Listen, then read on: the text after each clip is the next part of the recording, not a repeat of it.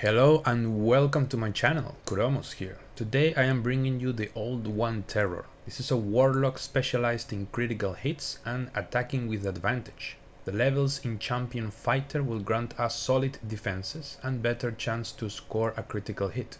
If you like big crit numbers on the screen and solid spells, then this is for you. Before I introduce the build summary as usual, I will start very shortly a challenge run in this channel. The subscribers of the channel had the chance to vote between 3 different challenges, and their preference was a hardcore run. This means that if the 4 party members are dead at the same time, their run will be over. No saves coming allowed, of course. Since I do not want to fail miserably, I am doing some planning and considering which 4 builds I want to bring to the table. I will do another survey to see which build you want to choose for our TAF. So if you want to participate, you know what you have to do. The Old One Terror is the build that I have prepared for Will for this hardcore run.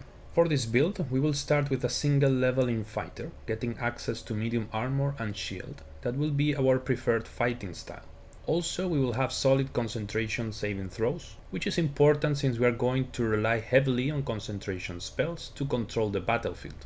Keep in mind we will be mainly a ranged caster Warlock. From level 2, we are going to get 5 levels in the Warlock class, the Great Old One. This means that when we critically hit, the enemy must succeed a wisdom saving throw or become frightened. This way, they will not be able to move, so they will be easy to hit with our Eldritch Blasts. After this, we will level 2 more times in Fighter to choose our subclass, Champion. This will increase further our chance to score a critical hit. We will combine this with the feat Spell Sniper plus other items to further increase our chance to critically hit. We will be casting Darkness, Hunger of Hadar and Evert's Black Tentacles to delay our enemies. The build is then closed, choosing the remaining levels as a Warlock, ending the build as a Champion 3 Warlock 9. Although I was also considering Champion 4 Warlock 8 to get access to a third feat.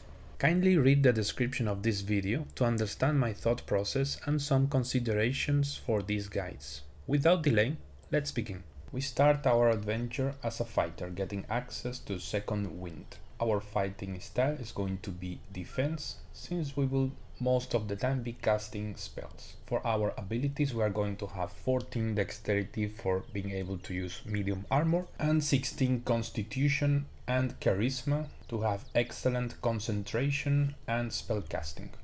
At level 2, we will multiclass into Warlock, getting the cantrip Eldritch Blast and some level 1 spells like Hellish Rebuke and Witch Bolt. Our subclass will be the Great Old One to get Mortal Reminder. This means that when we get a critical hit, the enemies will have to pass a wisdom saving throw or become frightened.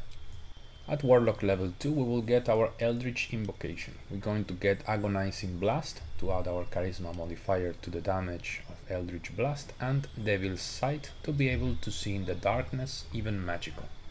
At Warlock level 3, besides getting the Darkness spell, we get our Pact Boom, and we will go with Pact of the Chain, although I was also considering Pact of the Tome as a very solid alternative. Make sure you replace spells as you see fit, and then we move on into the next level. At level 4 we will get another level 2 spell. I think Cloud of Daggers is a very solid alternative, Hold Person as well, and then we get access to our first feat. At this point we will get Ability Improvement Charisma. Keep in mind, since we are character level 5, our Eldritch Blast has improved and now it will be 2 beams instead of 1. At level 5 we get access to level 3 spells. Our choice here will be Hunger of Hadar, since it combines well with our kit. We get another Eldritch Invocation. We can get Knockback for our Eldritch Blast, Invisibility or Fiendish Vigor, since extra hit points are interesting for a hardcore run. On top of this, at Warlock level 5, our Pact becomes deepened. And since we have Pact of the Chain, our little Quasit will have an additional attack. We change our Cloud of Daggers for Hypnotic Pattern for a stronger effect, and we move on into the next level. At this point, our capabilities as a Warlock feel very complete. So I decide to move on and progress a couple levels into the fighter class, so we get our improved critical hit. After testing the build for the next level, I think it's a little bit better to get a 4th level in fighter. So at this point in the game you get your 2nd feat, which I think it is vital to keep a steady progression. So we can have spell sniper as the 2nd feat to further improve our critical hit. And then later we finish the build as a Warlock 8 and we get another +2 charisma, which I think I was a bit lacking when I did the combat. But still, if you want to get level 5 Warlock spells, Warlock 9 Champion 3 is the way to go. We also get another Eldritch invocation at this point. There are many great choices. I decided to go with one with shadows, but feel free to choose whatever fits your playstyle as well.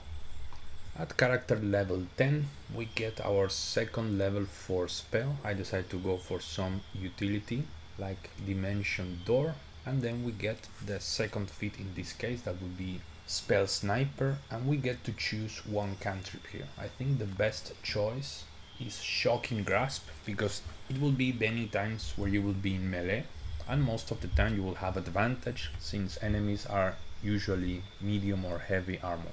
We get to choose one level 5 spell. I went for Telekinesis, but you can also select Hold Monster. And we get to choose a very strong Eldritch invocation that is called Minions of Chaos. That will basically, we will be able to conjure Elemental as a level 5 spell. Now, as usual, I will show you which items I will use for the combat showcase. Now, I must say I do not have the best items to showcase this build because there are many other items that will give you increased critical hit chance. I will add a list of all the items that can improve this build in the comment section. Now, gentle reminder, this character, this build, is thought to be played on hardcore because it's made for a specific purpose. That is to have a solid tanky backlane that can deal decent damage while also having excellent armor class and toughness.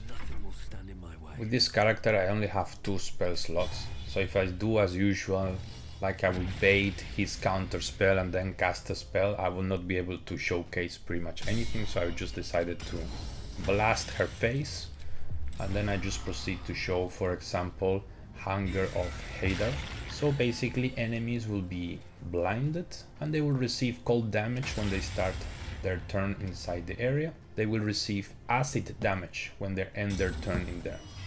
The dwarf, as usual, wants to be in the spot, and even with disadvantage and a crazy armor class, he still managed to hit us several times. Because simply put, he is a chat, right? So what is good about this gameplay is that we can enter into the area, shoot at people with Eldritch Blast because we are not blinded, and then leave the area. So we can kite them and they will be slowed and they will be suffering massive damage while we take pretty much anything. Another strong spell that we can utilize is Evert's Black Tentacles. So this spell is very solid with this build. As you can see here, the enemies get completely immobilized and they will take damage every turn until they pass a strength saving throw. So we can just shoot at them freely without any concern. I'm also wearing, as you can see, the medium armor that gives me advantage in constitution saving throws.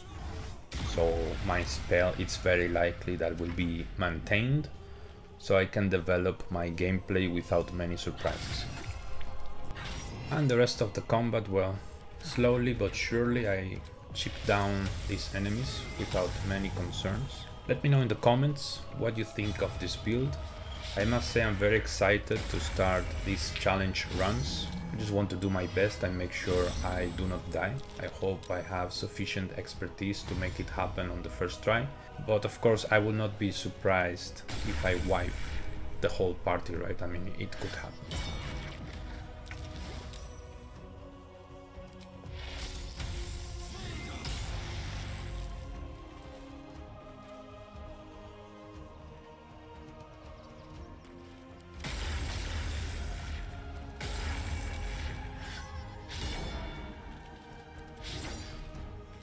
As usual, thank you very much for watching. Hope you enjoyed the video and see you in the next one. Adios.